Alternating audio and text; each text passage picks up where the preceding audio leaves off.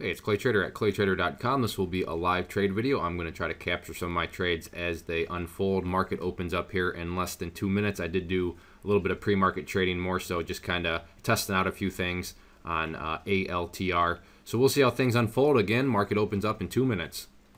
Okay, I got some shares here at just a small little section there at 30. Picked some up at 38.70, then I sold some at 38.75 to mitigate some risk, another 100 at 38.80, and then my final at 38.98. So made some money there. And hindsight, I should have held, but shoulda, coulda, woulda. Hindsight can make you feel very stupid. So looking to probably start to get short here a little bit. So just going to go in small, and we'll see if I can get filled some at 39.35. I'll keep you updated. Have ordered a short at 63.15 on UAL, so we'll see if it can get up there. I'll keep you updated.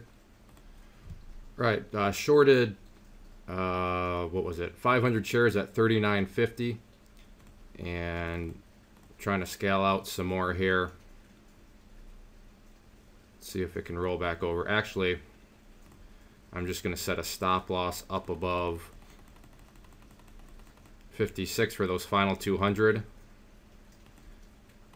And if it breaks above there, then I'll be all out. But if it wants to roll back over, then I'm going to make some more money. So I'm now at the place where it's going to be a winning trade, but the only question is how big of a winning trade is it going to be? Well, I'm just going to sit back and let the trade work for me. And I will gradually move this stop loss down. But for now, if it gets up to 39.56, then technically I'll be taking a loss on the final. I'll take a 6 cents loss on those final 200 shares, but within the grand scheme of things, it'll still be a win. But, you know, very minimal risk now with the potential of it if it rolls back over to make, you know, a lot more. So let's see what happens here with it. I will keep you updated.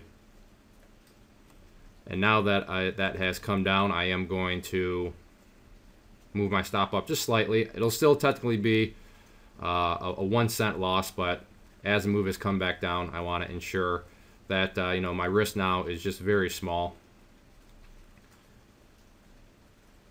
But this is a great spot to be in. You know, talk about no stress. You know, I'm not worried. Am I going to make money? Am I going to, you know, what's going on? Now the only thing I'm stressed out about is how much money am I going to make, and that's you know, that's what charting's all about. That's what technicals trading's all about. That's what risk versus reward trading is all about. So truly a nice spot to be in.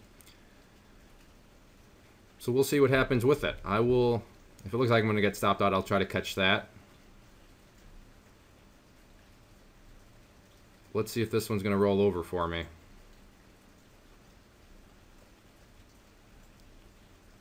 Looking like I might get stopped out here. Let's see. Oh, and I'm out. So, like I said, took a, technically speaking, a 1 cent loss on those final shares, but, you know, had that rolled over, that would have been just a beautiful, you know, the upside would have been so much better. So, hindsight now, yeah, you could say, well, you should have sold when it was down in the 30s. Yeah, I should have in hindsight, but what happens if it had fallen all the way down to 38.50? Then you would have said, why did you sell everything up there? So, you know, keep in mind, hindsight can be very tricky. But let's keep on moving, see if I can find some other trades. All right, sorry about that. Kind of had to, things got a little messy there on Twitter. Things did not go according to plan, so I kind of had to stay focused.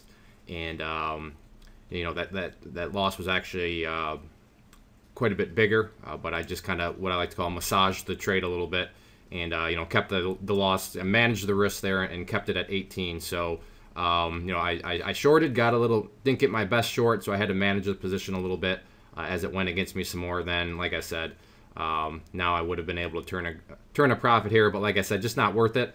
I'd rather have an $18 loss. That's something that I can easily come over, or I should say overcome. So let's see what happens.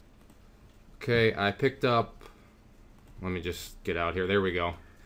I picked up 300 shares at 69.90, and then when I got the recording going again, sold out 100 at 69.99, another 100 at 70.05, and then the final ones there at 70.15. And I will actually look to build some more if it wants to go back down there and redo what I did. Let me figure out where that low was. So again, if it wants to go to back down, I'll look to get some at 60, 69.80. And do the same thing again, but just to point out, and as far as time passage is concerned, it hasn't been more than 2 minutes since I took that loss on Twitter. So that's why you want to keep them small. There's no shame at all. I want to say that again. There's no shame at all in being wrong and taking a loss. That's just part of the game. And if you can accept that, or if that really bothers you, that you have to admit to yourself that you were wrong and are going to take losses, then don't get into trading. Or if you are in trading and you can't admit that to yourself, then trading is going to be very cruel to you, because that's just part of the game, and that's why you want to keep them small. Like I said, it wasn't even 2 minutes, and I've already not only wiped away that loss, but added some more green to the account. So very key principle there. All right, haven't ordered a short at 40.35. I think I might have been a little too aggressive on wanting that entry point, as now it's pulling back a little bit, but I'll still give it a little bit more time to play out. So let's see what happens with it. All right, I actually just changed it to 40.49. I think I can get a better entry point there. So again, hopefully I didn't just set myself up to get too aggressive again. But my personal comfort level, my personal risk tolerance, which is a key component for every individual trader, I just feel better with it up at 40.49. So that's what I'm going to change it to. So let's see what happens with it. All right, I have not been even thinking about trading the past, I don't know, 10, 15 minutes. We just had somebody in the chat room say that they had options at 12 cents and then they sold them at $1.45. So I'm always very skeptical when I hear that stuff. So I went to, well, let's see a screenshot. Sure enough, they posted a screenshot, picked up some BABA options for 12 cents. And then with today's action, which you can see here on the chart, the big gap up, they went up to as high as $1.45, which is like a 1,100% gain. So it's one of those things where options can be very profitable, I should say. So like I said, I was super skeptical at first. So, but when I hear that, I'm out. No, if you're going to make claims like that, you definitely got to provide proof. And this person, like I said, posted the screenshot. Actually, might as well just bring it over because it's pretty neat. Let's see. So if I bring this over, you can see right there, they bought the option. Well, this option they bought at 12 and they scaled some out at $1.13. So I don't know, what is that, like 600%? And then right here, bought for 12 cents and then scaled out for $1.45. So wow, and I know they're still holding on to one more of their option, or one more of their contracts, I should say. But yeah, so that's what distracted me. I'd like to catch one more trade, but we'll see what happens. Okay, I have an order out there to short 40.99 ALTR. So trying to go back to this one that's been a good cash cow for me so far. So let's see if it can get up there and fill me. I'll keep you updated. Going for some shares here at 72.49. But not sure if it's going to get up there or not. So I'll keep you updated. Looking for a quick trade here on ALTR. Looking for it to pop very efficiently, very quickly up to 41.15 as a spot to potentially either get a quick trade or build from there. So let's see if it can get up there or not. I will keep you updated.